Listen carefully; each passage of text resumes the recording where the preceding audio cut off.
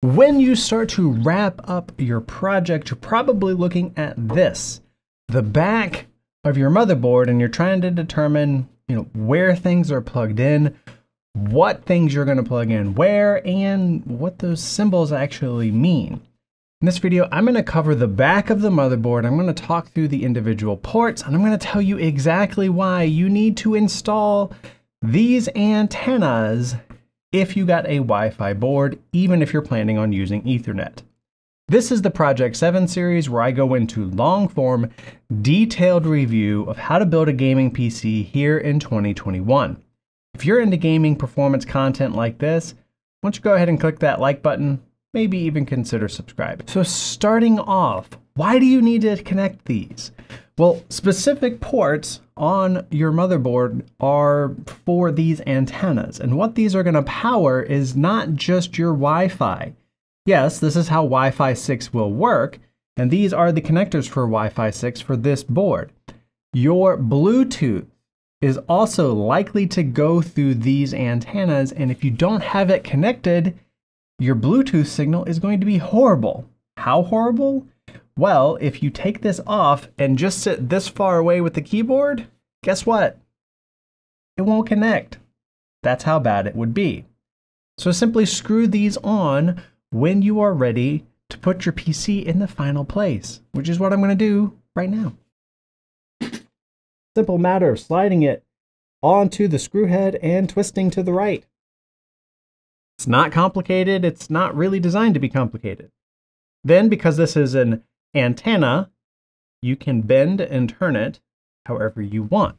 Now, one thing about these antennas is they tend to be polar in nature, meaning they broadcast in this way or this way. They don't always broadcast 360 degrees. So what I have found best is to have one antenna pointing one way, the other antenna pointing the opposite. I do this for my routers, and I do this for my PCs that do have this kind of antenna setup. This way, you are ensured at least one of these antennas is giving you optimal performance. Additionally, if you want, you can angle them out a little bit like that too. It's up to you. Okay, so now I'm going to talk about the ports themselves. Starting at the top, this right here is an old PS2 port. Most keyboards do not support this standard anymore. We've pretty much all gone to USB, which makes it kind of interesting to see one on this machine, but c'est la vie. Next to that, you're going to see these black ports. Now, these black ports are typically standard USB 2.0 in this day and age. It used to be that those actually could mean something, but I haven't seen that in quite a while. So treat these black USB ports as 2.0. Now, this is going to become increasingly important in the future when we talk about how to flash your BIOS. Next up below that, we have a display port and an HDMI port. I'm going to go through an entire video talking about monitors and what those ports actually mean. Just know HDMI is typically used to connect to things like televisions. DisplayPort is normally used to connect to things like monitors. There's also some differences in the standard as it comes to NVIDIA. Again, we'll talk about that in a future video. One thing I really like about display ports though, the connector tends to have a clip. That means it is a very secure connection between the PC and the monitor. HDMI does not have a clip, meaning it pulls out very, very easily. Below that, at least on this board, we have SS10 and SS20. What in the world does that mean? SS, which is a horrible name. I think we can all figure out why that's a horrible name. Well, SS in this instance stands for super speed. So super speed USB port. That became what was at the time the novel concept of USB 3.0.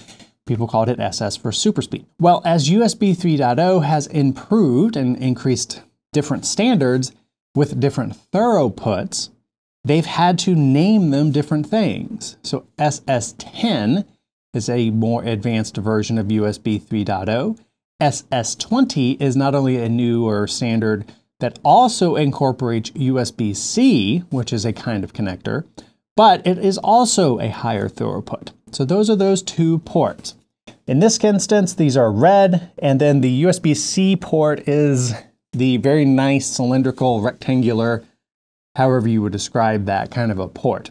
Very useful for connecting a mobile phone and some other things to your PC, not so useful for mice, keyboards, that sort of thing. Below that, we have a bank of 4 USB 3.0 SS connectors. That is going to be the standard speed for USB 3.0. They're going to plug in right there. Next to that, you have a 2.5 gigahertz Ethernet port. Now, this is a little bit of a weird naming convention because a lot of the Ethernet cables that you're going to have access to tend to top out at about 1 gig. This, that is gigabit, not gigabyte. Gigabit is the one that you basically have to move the decimal point one number in order to get to the actual number that most of us are used to, which is megabytes or gigabytes. So in this instance, it's advertising 2.5 gigabits. So you have to have a certain type of Ethernet cable and a router in order to be able to take advantage of that. This kind of a port is really only going to be highly useful if you are connecting to, say, a NAS and you have the proper equipment network-wise set up so that you can actually do that. Down here again is our Wi-Fi 6. We have the Toslink right here. This is where an optical cable will connect if you have an optical external sound system. We have the surround sound here in the black. Now that is interesting because normally these are color-coded, but they do have little labels. I actually like this convention a little bit better because I can read exactly what these ports do, and I don't have to look up the color code. In the red, we also have another output right there. So those are the ports that are on the back of this card. One additional set of ports though. Down here on our graphics card, we do have DisplayPort and HDMI ports as well. This is critical for gaming. The monitor has to be connected to the graphics card. It will not work properly if you solely connect it to the motherboard. Use the motherboard if you are troubleshooting. You can use it for a different monitor you're not planning on playing games on, allowing the iGPU in the CPU itself to power that external secondary monitor. But anything you play games on has to be connected directly to your discrete graphics card. That's what these are called. So it has to be plugged into here. Then of course you have power on the bottom. So that is the rundown. That is Project 7. The next thing we need to do is update the BIOS, which is why it's critically important that you know which ports you are working with in order to make sure you can properly update your BIOS.